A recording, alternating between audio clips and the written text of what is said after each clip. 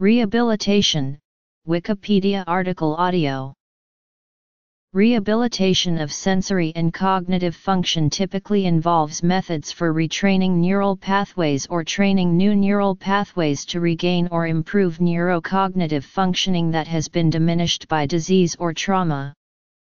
3 common neuropsychological problems treatable with rehabilitation are attention deficit/hyperactivity disorder, concussion, and spinal cord injury. Rehabilitation research and practices are a fertile area for clinical neuropsychologists and others. Methods: concussion, speech therapy, occupational therapy, and other methods that exercise specific brain functions are used.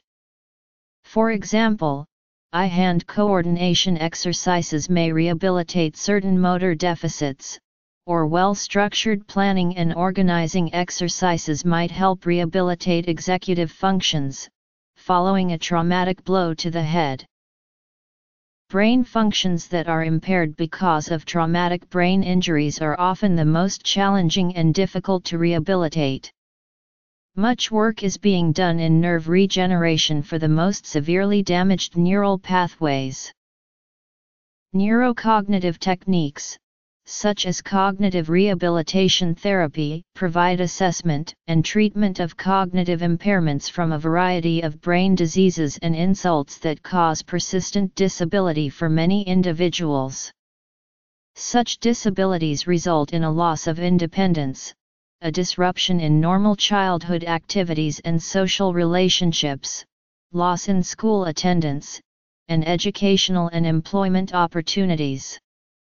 Injuries or insults that may benefit from neurocognitive rehabilitation include traumatic and acquired brain injuries, cranial radiation, intrathecal chemotherapy, and neurological disorders, such as ADHD. The rehabilitation targets cognitive functions such as attention, memory, and executive function.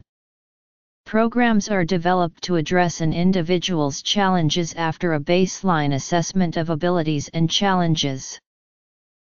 Much research and focus has been given to concussion suffered frequently by athletes.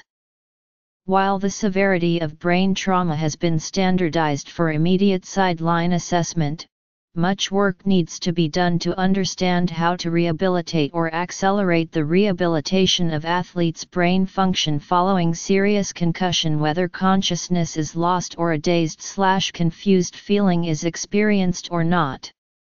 Currently, rehabilitation of concussive brain injury is based on rest and gradual return to normal activities with as much involvement as can be tolerated.